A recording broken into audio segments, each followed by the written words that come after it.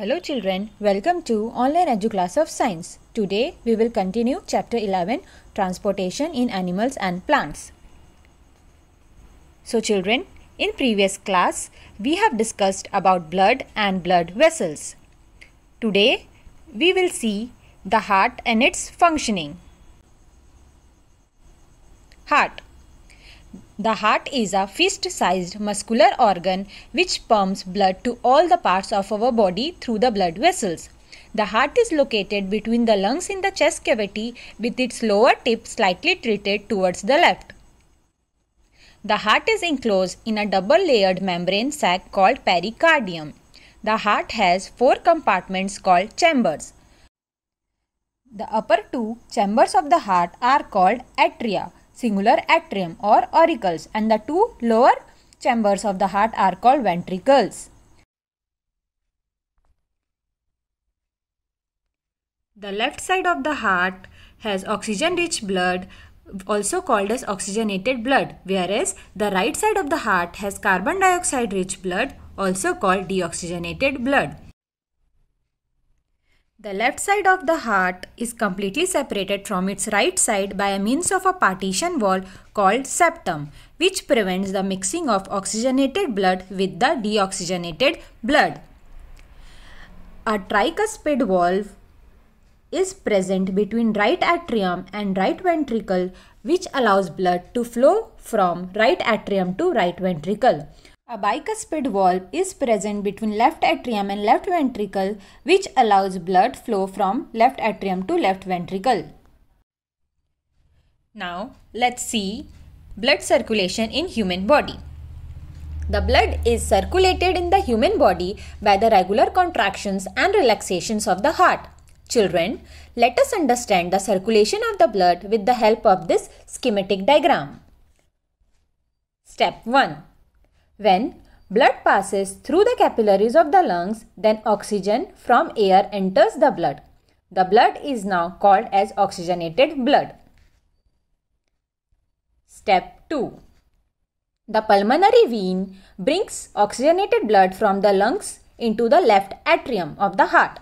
When the left atrium contracts, the oxygenated blood is pushed into the left ventricle. Step 3.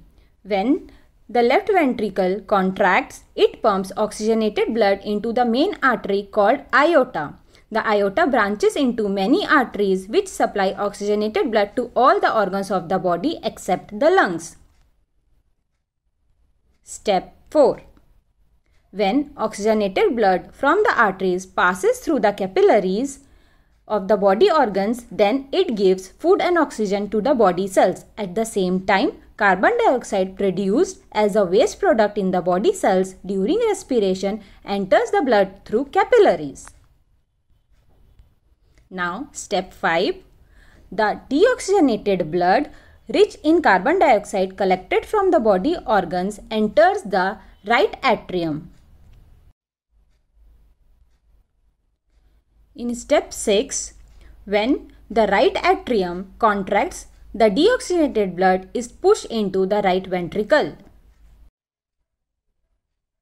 When the right ventricle contracts, the deoxygenated blood is pumped into the lungs through the pulmonary artery, which is our step 7. Then, in the lungs, the deoxygenated blood gives out carbon dioxide and absorbs fresh oxygen from the air being breathed in. So, the blood becomes oxygenated again, which is the final step. So, in this way, the whole process of blood circulation occurs in human body. Next is heartbeat and pulse. The walls of the chambers of the heart are made up of muscles. These muscles contract and relax rhythmically. Thus, one complete rhythmic contraction of the heart, which is also called as systole, followed by its relaxation or diastole, is called a heartbeat. The average heartbeat of an adult person while resting is 72 to 80 times per minute. This is called the heart rate. But when we do any physical activity like running and cycling, our heartbeat becomes faster. Children, do you know why? This is because at such times the body cells need more oxygen to release more energy through respiration. So, to supply more oxygen, the blood flows faster.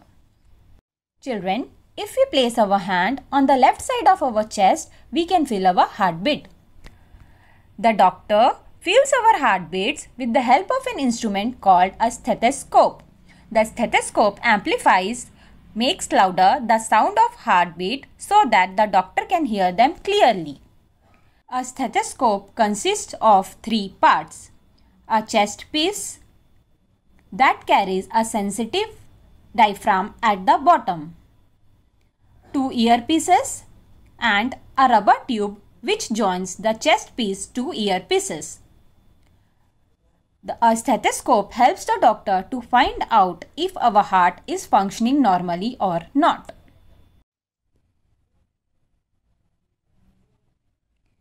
Children, when we place the middle and index finger of our right hand on the inner side of our left wrist, we feel some throbbing movements. Why do you think there is throbbing? This throbbing sensation is due to flow of blood under pressure in our arteries, and it is called as a pulse. The number of beats per minute is called the pulse rate. For a normal healthy person, it is between 70 to 80 beats per minute. But whenever we do any physical activity like cycling or running, the pulse rate increases. So children, here we come to the end of today's topic. Go through it carefully and understand it properly. Thank you.